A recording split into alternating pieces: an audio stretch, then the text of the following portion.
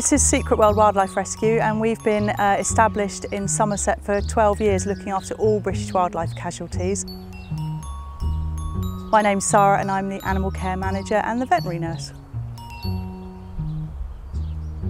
The role of my job here is really to care for all of the animals that come in, assessing all the patients, rearing all the babies with a team of 8 staff that are all dedicated to getting them all back to the wild. Let's come and meet some of the animals.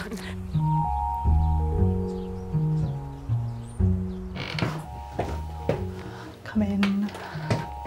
Right, they are here somewhere. There's something moving under here.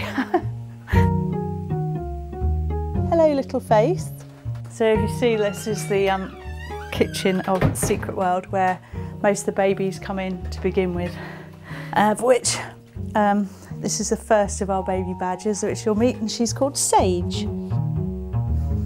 Badgers are really lovely creatures, as you can see. They're very, very playful. They naturally live in great big social groups, and they're extremely funny, playful, interact an awful lot with each other, quite boisterous, a lot of rough and tumble, and everything she's doing at the moment is completely natural behaviour that she would do to other cubs and will continue to do so when she's an adult. Well, feeding time with the badger cubs is always the best time of the day. If you're giving them a bottle, it's just lovely and it's really rewarding to do it. But the rest of them, you make up this great big mash of different types of food items, and they really just roll around in it, get completely sticky, covered in the food, and then you just have to clear all the mess up again.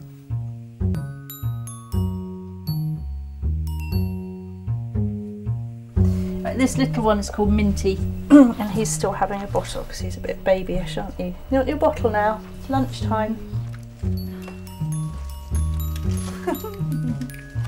Oh. As you can see, she gets absolutely into everything. Really, really mischievous little madam. No. Oh. What have you done? What are you darling? Hello? Hello? Get off. Such a naughty badger. When you've got 4 badger cubs running around the kitchen, you don't know who's been fed. If you don't know who's been fed, if you go, you can actually hear the milk in their belly like a coconut. When it comes down to it, that's the job. Everything goes back to the wild that can go back.